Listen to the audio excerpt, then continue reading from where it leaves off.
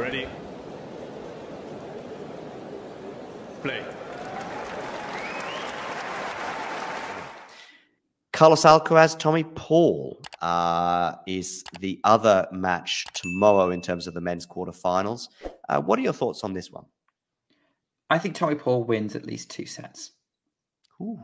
I think Tommy Paul has shown an ability to frustrate Alcaraz. Alcaraz has not looked amazing this tournament. He found the level required to get past Tiafoe when he was on the ropes.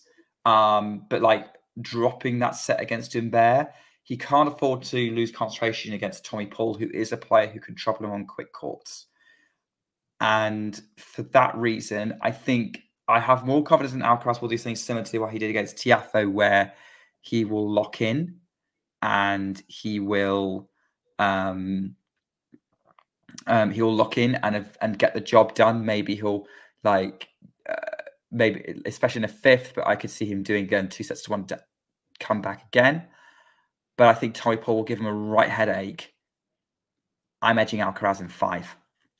I'm edging Alcaraz too. I don't know if it'll go 4 or 5, but I think you're right. There is something about the way Tommy plays. Tommy does seem to be a bit of a problem for certain players on the tour.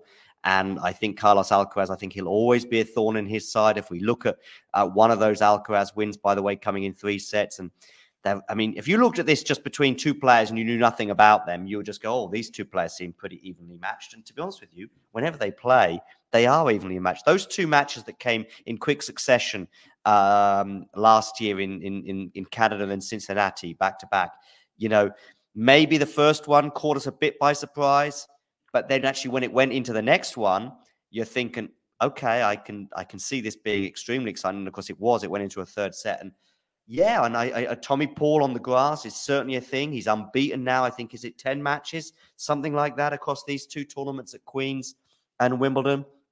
So Tommy Paul. Yeah, Tommy Paul's on a winning streak, yeah. Yeah, so he's on a winning streak of, I think I said 10 matches at 5. Yeah, it'd be 9, I think, because you have to win. Right, 9 matches. No, it's the last 32 at Queen's, so last 32, 16. Yeah, you have to win 5 matches to win Queen's, and he's won 4 to get to the quarterfinals, so 9. Indeed.